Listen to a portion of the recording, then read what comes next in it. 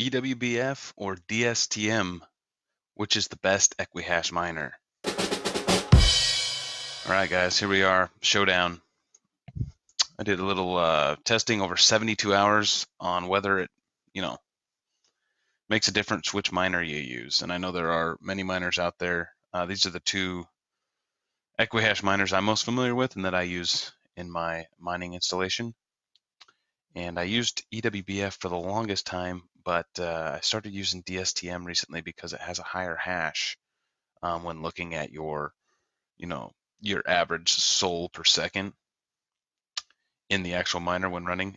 It's about 100, it seems like, for this rig that I'm testing right now, which is basically 4 1070 Ti's and one 1070. But does that really matter? So let's see what the results were over 72 hours. So we have Ewbf starting balance of 0. After 72 hours, I had 1.27 paid out to me in Zencash. And then the same balance started off with the Dstm and it paid out. So the Dstm actually paid out a little bit less. And if you look at the hours, I timestamped when I actually came in and checked. And now that's not super accurate because payouts happen a little bit differently and whatnot. But this one mined a little bit longer, but actually had a slightly less payout. And we're talking about 30 cents here. This is based on Zen at the time I did this, which was a while ago.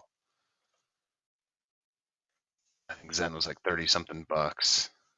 So if I scroll up here, you can see my other rig too. This is my 12x 1070 Ti rig and what its daily earnings are.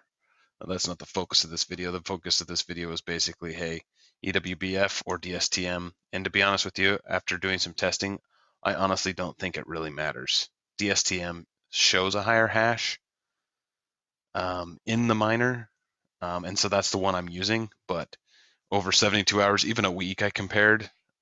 You're talking minimal difference here. I mean, if you look at Dstm here, I didn't even change the miner, but I took the same stats over 72 hours on this rig at the same time without changing miners, and there was a difference of 0.3, which is about 12 bucks when it was $37. Today, Zen is 35.43, so we're talking even less. But 4 1070 Ti's, 1 1070s make me about 15 bucks a day. And regardless of which miner you're using, Ewbf and Dstm both, I would say, are excellent miners. So it basically comes down to a preference.